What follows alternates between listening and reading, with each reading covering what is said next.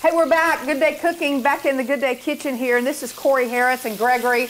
And Corey has, what, 2 different food trucks? Yes, ma'am. A seafood food truck, and then a Philly cheesesteak, burgers, all that kind of all stuff. All that good stuff. Today, though, we're focusing on fried seafood. That's right, and who doesn't love fried seafood, right? Everybody loves it. Yeah, so there's something about catfish. Now, that's right. When we went to break, you realized what happened. That oil was too hot. So the good thing about this thing that I can control it, but you don't want your oil too hot. Yeah. You kind of want that oil a little medium, maybe about 325, 350, so it won't be so hot, and you don't want to fill your skillet up too high with oil, because if you do, oil is going everywhere. And then what happens if it was too hot, it gets crispy on the outside. That's right. Not done on the inside. That's right. So see, even chefs can make that mistake. So don't be intimidated. Right. I guess is what he means by frying up. It's looking pretty good now, yes, though? Ma'am. Yes, ma'am. This is going to do it right here. All right. Now, Gregory has in his hand some huge shrimp. That's right. And so what did you put on those? You put some, we put a little fish fry on it. We add a little flour on it. We double dip that. We double dip it. And once we double dip it, the key is to make that stick on there. All right. Explain what you mean by double dipping it. Double dipping means what we do, we drop it one time inside our batter mix right here. We drop it right here. We put it in here. We put it back in there. Back in there again. Look, kind of little work, right? Yeah. And then we season it then. Okay. And after we season it, we. Okay.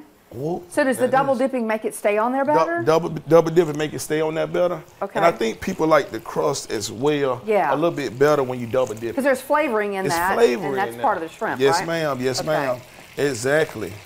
Now you drop those in there. They fry fast. They fry fast. We only want these to fry maybe about 2 or 3 minutes. Okay. 2 or 3 minutes only.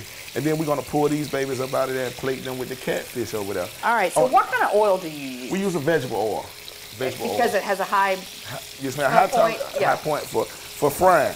All right. So those look good. All right. While those fry up, you have his baked beans.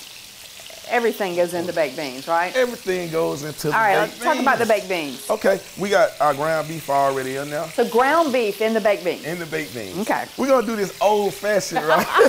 Old-fashioned. Right here, we're going to add a little onions and bell peppers inside that. We have our sausage right here. Sausage? Sausage.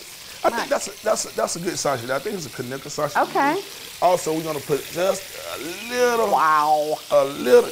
A little sugar in there, and also we're gonna put a little brown sugar in there as well. So you just regular baked beans. Regular baked beans. And then you're adding this to it. So you could use canned baked beans and then you kick it up with this. Is that what you're saying? You can, yes ma'am. Okay. You can do all that kind of stuff. You know, it's all about the flavor. It's all about the flavor. Also, we're gonna put a little secret sauce in there. We're gonna put a little secret sauce in there. All right, he'll give us a substitute for the secret sauce. That's right, that's right. And look here.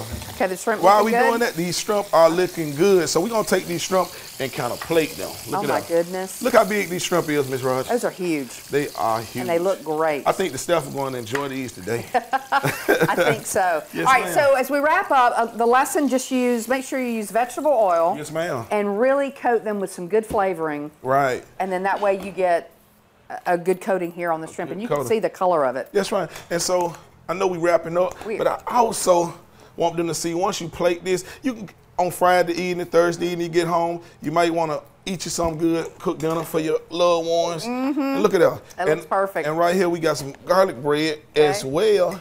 It's not all the way ready yet, but we're gonna put garlic bread. We're gonna let that work on, and we'll have all these recipes for you online, so you can try this too if you've never tried this. Many of you may have, and you just want to try it his way. That's right. Gregory, Corey, good to see you. Thank you. We'll take a break. We'll be back. We'll finish up here in the kitchen.